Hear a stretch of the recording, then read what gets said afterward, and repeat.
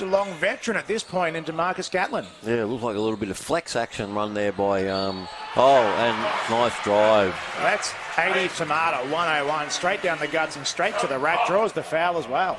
It's a bit of a new wave, okay. Like there it is there again, and it's very hard to guard. You know, you got to pick your poison and how you defend it. Cobras picked wrong there as Gabe Hadley was wide open for that one. It's one of those ones where you think it eventually is going to drop down, but it just rolled off the side. Hadley stops and pops going underneath outside.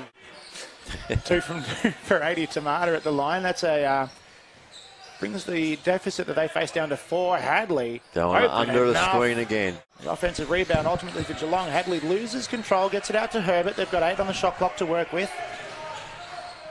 Hadley, he's feeling it, so why not?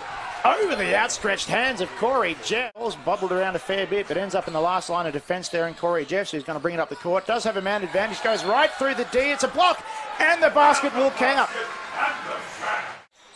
54-39, a giant scoring game from the Supercats so far. They're up by 15. As we head towards the end of the second quarter, it's Jeffs. Nice spin move on Hadley.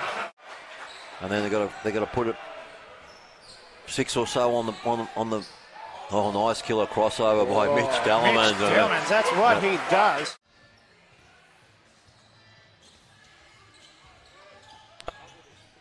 Look at back, Kilsyth Sports Centre, right on cue. Big bucket for the Cobras to start this one. Beat the clock.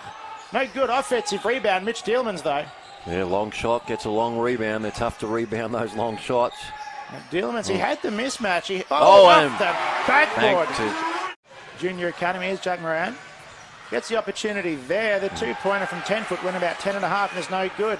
Dellermans almost lost it as Gatlin is sweeping. Now they've got a 5-on-4. Ursic, strong lefty layup from Ben Ursic.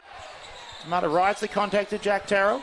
Ursic finds the opportunity. That rims out Patrick Emery out of nowhere. Scoots it up and in. Paddy Emery puts the Cobras in the lead. There's a familiarity there between him and Liam McInerney because he knew exactly where Macca was going to go. Jeffs to the hoop, draws the defense. Another one kissed off the glass. Probably trying to do too much there a little bit, Corey, but it's going to pay off with a broken play. 119, and they run that double screen action for Gabe Hadley. Didn't have the chance to shoot this time. Gatlin does, hesitates, shoots anyway. Oh, nice Ice offense. cold to Marcus Gatlin, stared at Tim Langan. 7 seconds on the clock, they still haven't fouled. Eventually, it's taken by Ursic. 3 seconds left, Tomato. For the win, for the win.